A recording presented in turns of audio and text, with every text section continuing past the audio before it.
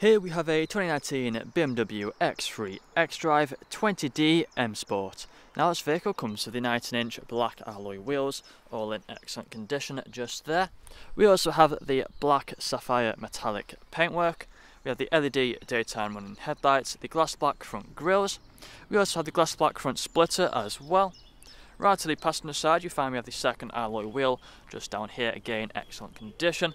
We also have colour-coded door handles and door mirrors, black trim around the windows with the privacy glass as well for the rear passengers. We have the black roof rails up top along with the shark fin antennae and also the rear spoiler. There's a look at the third alloy wheel, as you can see again unmarked. We also have front and rear parking sensors with a reversing camera. We have the dual exit exhaust. We also have a power assisted tailgate, so if you press this button just here on the remote, you'll find that the boot will open just like so. And inside of here you find we have plenty of space for whatever you may need. We also have a 12-volt connectivity on the right hand side. If you press this button just here, you find it will close just like so. And then walking back round to the driver's side, you find this vehicle is free from any major marks, dents or scratches. So if you take a quick look at the interior, coming into the back first, you find we have the full leather interior, we have the foldable armrest in the centre, we have the fixed ISO points as well, we have the ambient lighting on the doors which you may have noticed, climate control for the rear passengers as well, we have the brush metal door handles and also the electric windows. Taking a look at the front again, full leather interior, both the front seats are heated and there is a look at them. On the doors you find again the electric windows, child lock for the rear, and electric power folding mirrors. We also have the auto lights just there, the auto wipers. We have a multifunctional steering wheel which has the paddle shifters on either side.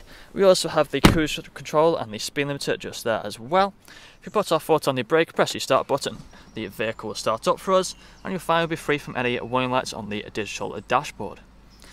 So we can change the dials by going into different drive modes. We're currently in the comfort drive mode. If we go into Eco Pro, you find it changes just like so. Also, if you go into the sport mode, it will change just like that. We also have the main infotainment screen in the centre, which has the likes of the sat nav on here. We also have a range of media as well, such as the radio. We have the Bluetooth audio and the music collection as well. We also have the phone connectivity just there. If you go into the main menu, then you find even further options. So if you click onto the apps, it's where you find the Apple CarPlay and the Android Auto. We also have a range of installed apps just here as well. We have, of course, the different drive modes. So we have Eco Pro, we have Comfort and also Sport just there. We have the Intelligent Safety as well. If you press there, you find the Intelligent Safety, making it a very safe car to drive. If you go back onto the main menu, go into Car.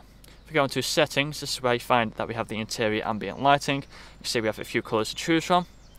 If we go back again, you'll also find that we have the driving information, so you find the X view just there. We also have the sport displays as well, which is a pretty cool feature to have.